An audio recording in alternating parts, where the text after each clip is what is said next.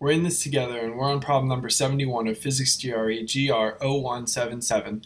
The ultraviolet Lyman alpha line of hydrogen with wavelength 121.5 nanometers is emitted by an astronomical object. An observer on Earth measures the wavelength of the light received from the object to be 607.5 nanometers. The observer can conclude that the object is moving with a radial velocity of. So the relativistic Doppler effect, where the frequency of the sender divided by the frequency of the observer equals lambda observer over lambda sender equals 1 plus the quantity v over c, that whole quantity divided by 1 minus the quantity v over c, and that quantity in the denominator square root. So 607.5 nanometers divided by 121.5 nanometers equals 1 plus the quantity v over c, that whole quantity divided by the square root of the quantity 1 minus v over c. So 5 squared equals 1 plus the quantity v over c divided by the whole quantity 1 minus the quantity v over c. So 25 minus 25 v over c equals 1 plus v over c. So 24 equals 26 v over c. So 12 over 13 c equals v. And we're going to have to do some algebra here. 12 divided by 13 times the speed of light, 3 times 10 to the 8, equals 2.8 times 10 to the 8 meters per second. And so since the wavelength increased, it is redshifted and must be moving away from the observer, and that is answer D. Number 72. Two identical blocks are connected by a spring. The combination is suspended at rest from a string attached to the ceiling as shown in the figure above. The string breaks suddenly. Immediately after the string breaks, what is the downward acceleration of the upper block? So when the spring snaps, gravity pulls the top block down, and so does the spring below it. So we need to add the gravitational and spring forces in the vertical direction. So MA equals mg plus kx. Since initially the bottom identical block and the spring force were in equilibrium and the block was stationary, kx has got to equal mg. Since the masses are the same, the final force equals ma equals mg plus mg equals 2mg. Divide through by the mass on each side for the acceleration. A equals 2g, and that is answer E. 73. For the system consisting of the two blocks shown in the figure above, the minimum horizontal force F is applied so that block B does not fall under the influence of gravity. The masses of A and B are 16 kilograms and 4 kilograms respectively. The horizontal surface is frictionless and the coefficient of friction between the two blocks is 0.5. The magnitude of F is most nearly, so for block B not to fall, the frictional force must be in equilibrium with the gravitational force. So U times F minus mg equals 0. So 0.5 F equals 16 kilograms plus 4 kilograms, that whole quantity times 10 meters per second squared. And we added the masses because the force needs to accelerate the system comprised of both blocks. So F of n, the normal force, equals 2 times 20 kilograms times 10 meters per second squared equals 400 newtons, and that is answer D. 74. The Lagrangian for a mechanical system is L equals AQ dot squared plus BQ to the fourth, where Q is a generalized coordinate and A and B are constants. The equation of motion for this system is, so Lagrange's equation of motion is given right here, d dt times the quantity partial of L divided by partial of Q dot equals partial of L divided by partial of Q. And so the partial of L divided by the partial of Q equals 4b cubed, and the partial of L divided by the partial of Q dot equals 2a Q dot. So d dt of 2a Q dot equals 2a Q double dot. So 2a Q double dot equals 4b cubed, 4b times Q cubed. And so Q double dot equals 2bq cubed divided by A. 75. The matrix shown above transforms the components of a vector in one coordinate frame S to the components of the same vector in a second coordinate frame S prime. This matrix represents a rotation of the reference frame S by So notice that that AZ transforms to AZ prime because A33 equals 1, and that is this one right here. So the rotation is about the z-axis, so this leaves B, C, and E. So let's look at our rotation matrix for RZ, and that's right here. So we can test the A11 transformation for the RZ matrix. So AX cosine theta equals A prime X. So we know cosine theta must equal 1/2.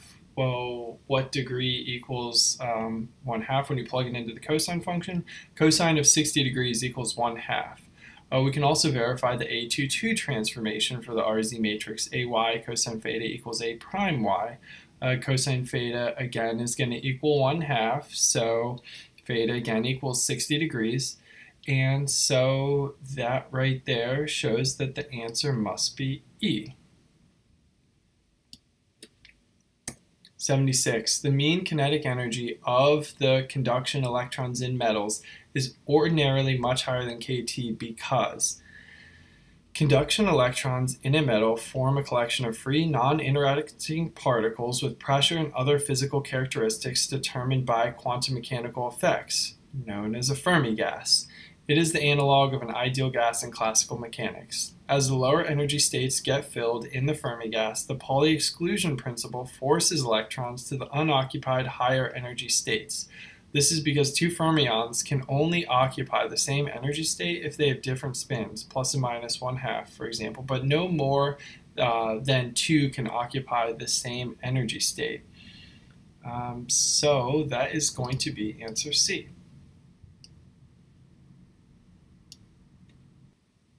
Number 77. An ensemble of systems is in thermal equilibrium with a reservoir for which kT equals 0.025 eV. State A has an energy that is 0.1 eV above that of state B. If it is assumed the systems obey Maxwell-Boltzmann statistics and that the degeneracies of the two states are the same, then the ratio of the number of systems in state A to the number in state B is, well, Maxwell-Boltzmann statistics, we have G of I equals the degeneracy of the ith state, and in this problem it was given that the degeneracies of the two states are the same. So let's set the energy of the first state equal to 0, and then the energy of the second state would be 0 plus 0.1 eV, and that's going to equal 0.1 eV. So N1 divided by N equals Gi divided by the quantity E raised to the energy of the first state divided by KT. That's going to equal G of I divided by e to the 0. E to the 0 is 1, so that's going to equal Gi. So N2 divided by N equals Gi divided by the quantity E raised to the energy of the second state divided by KT. And that's going to equal Gi divided by E raised to the quantity 0.1 divided by 0.025. And that's going to equal Gi divided by the quantity E to the 4. So N2 is going to equal state A, which was 0.1 eV above state B, and 1 is going to be state B, where we set E1 equal to 0. So the number in state A divided by the number in state B equals N2 divided by N1.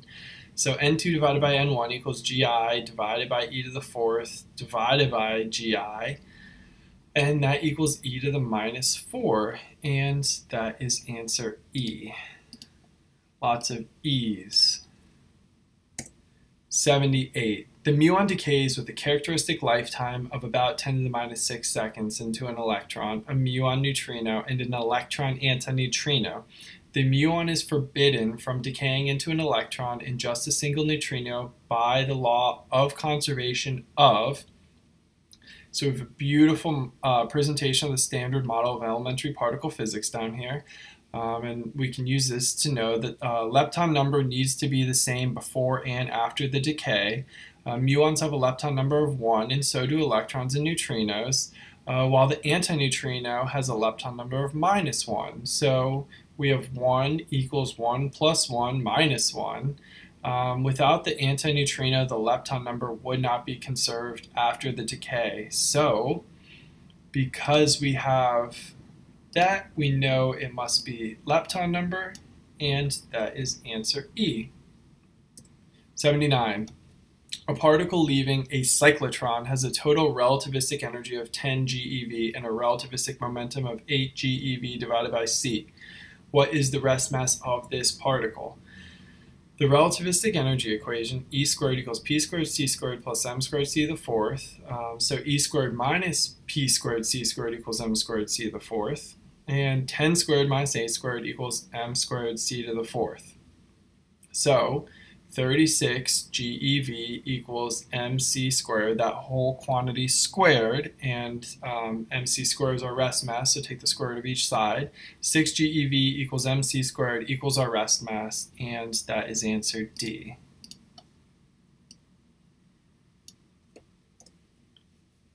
Number 80. A tube of water is traveling at 1/2 c relative to the lab frame when a beam of light traveling in the same direction as the tube enters it.